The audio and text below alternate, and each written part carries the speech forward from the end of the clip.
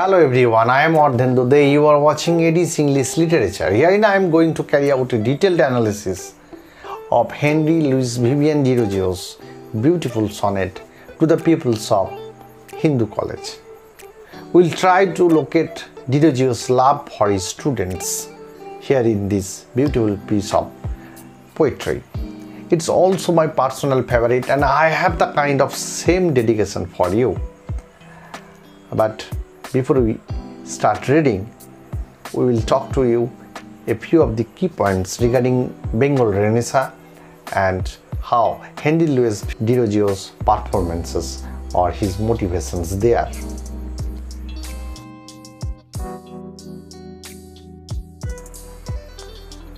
For in both Keats and Derozio, there was a passionate temperament combined with unbounded sympathy with nature and fellow men.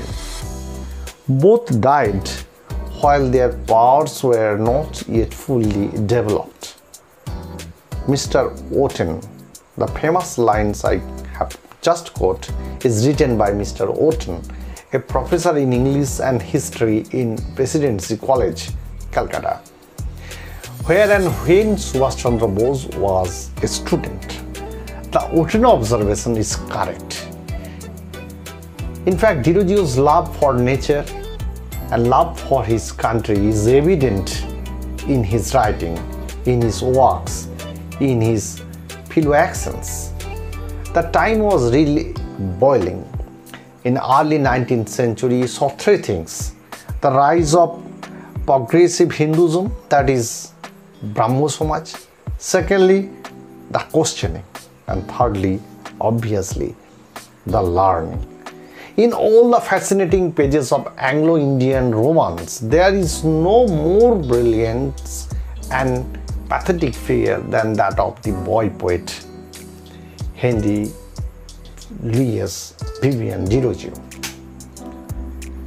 His brief career, so full of effort and enthusiasm, flashes like an inspiration across the dull grey story of his unhappy fellow countrymen.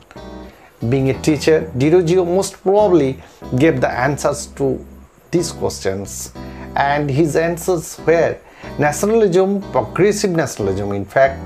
But is there any Christian principles hidden in his teaching? I don't presume any conclusion here. Now let's concentrate on the reading of the sonnet, which is still attractive and even important for a student as well as a teacher like me. Even though 200 years passed, it still has the relevance of making a relationship between a student and a teacher, and how deeply the influence can be that it made a new movement started, the young Bengali movement that made considerable fuel in early Bengali Renaissance.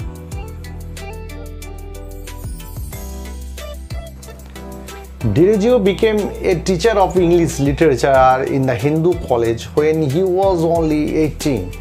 A poet as well as a teacher of poetry, Derozio loved his India and loved the very nature, the very air, the very soil and the very people of this country. He also loved his students, which is best exhibited in this present sonnet to the pupils of the Hindu College. It was the glorious first in and the plight of British rule made Derozio apostrophized his country and his beloved students. Poor though his abilities may be, he will to his dying breath sing in defense and in praise of his country. And the moral, social and political strength of a country rests upon its youth, who is the building block of nation.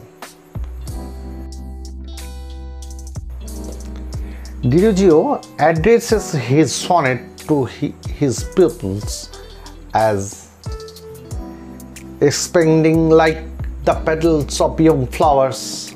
I watch the gentle opening of your mind and the sweet loosening of the spell that binds your intellectual energies and powers that stretch like young birds in soft summer hours, their wings to try their strength. Expanding like petals of young flowers, I watch the gentle opening of your minds. These beautiful lines contain a simile. The petals of young flowers and the minds of his young students are compared to each other. The point of comparison is explicit in the point of expansion. The blooming of the flowers as the petals slowly and gently, it gets the magic of becoming a flower. Similarly, young students getting the principles of knowledge and his teaching is blooming as a human being. And the sweet loosening of the spell, this is a metaphor. Blooming of flowers is like that of a magical spell. The growth of young minds is like that of a magical spell of emitting intellectual energies and powers. Your intellectual energies and powers that stretch like young birds in soft summer hours, their wings to try their strength. It just reminds the story of Tuntuni and her kids. Debunking the wrong cat, finally when her kids took the first flight, the mother Tuntuni was the happiest mother. Derozio too compares the new learning of his pupils as the first flight. The joy, the ecstasy is from both the end. The students are happy as well as the teacher. Youth is the time of development of characteristic faculties. The moral and the intellectual construction of a being is possible at his youth, and Derozio compares his fellow students as expanding, blossoming flowers, where each of the soft petals are the tender awakening of knowledge. One thing should be remembered here, many of his students were older than his own age, even though they revered their teacher, Derozio, from the bosom of their heart. Now, Derozio compares here, these students are as soft as flowers, as frail as speaking petals. The beauty Derozio learns in his teaching life is that they are as beautiful as these references to this nature. Now again he continued the lines, "Oh, now the winds of circumstance and freshening April showers of early knowledge and unnumbered kinds of new perceptions set their influence, and how you worship truth's omnipotence." The intellectual journey of a student with its full vitality, energy, powers can be mounted in its circumstance, and like freshening April showers, early knowledge, the newer perceptions, newer renaissance elements would sprout new leaves of moral being. Unbounded desire of learning would create new perception in their outlook and drive it to the every field of social awakening or flourishes. Thus they will become most influential force of the nations.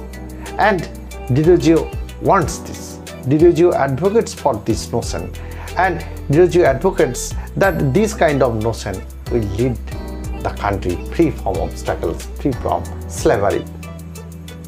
Brave and occult, steadfast and irremovable, unchangeable and firm.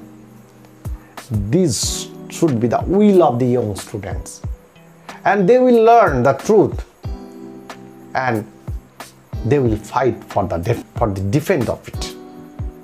Bravely they will worship truth's omnipotence.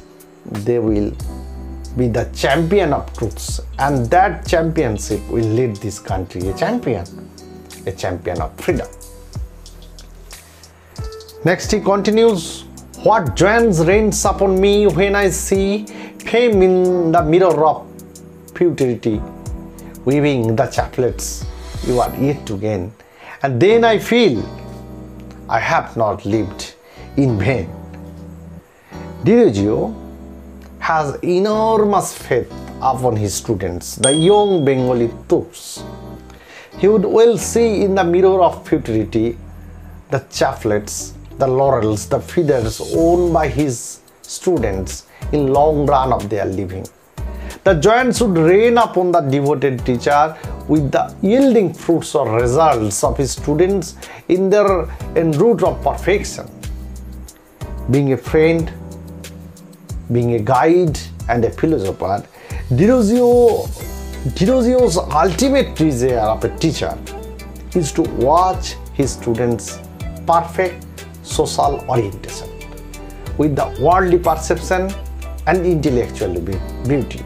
And if somebody is having that perception, having that intellectuality, having that socialization, he would obviously be a champion of freedom. So underneath, his young youth will fight for the championship of freedom that their country mostly needed at that situation.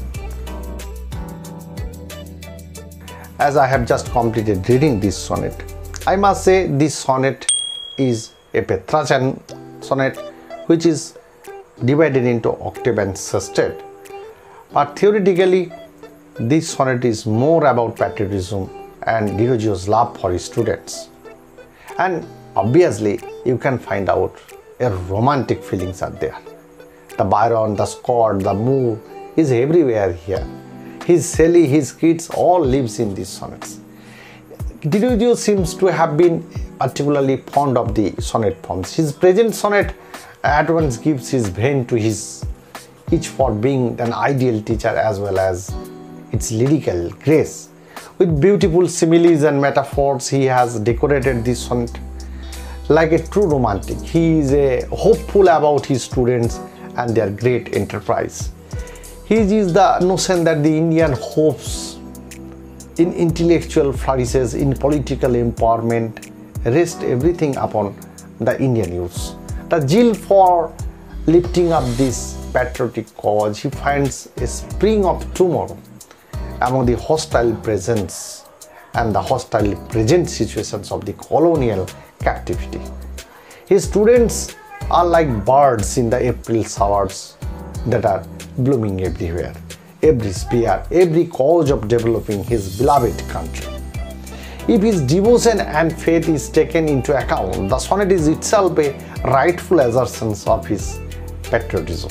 Lyrically, the simplicity and sincerity of tone makes the sonnet immortal one, attractive one.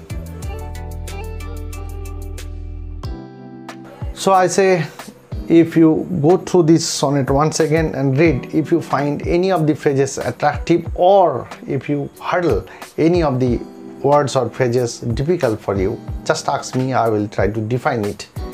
And like a student, you should be respectful towards your teachers. As his teacher, I will try my best to give you my utmost. With that hope, I say goodbye today. Like, share, comment and obviously subscribe to my channel. Bye bye.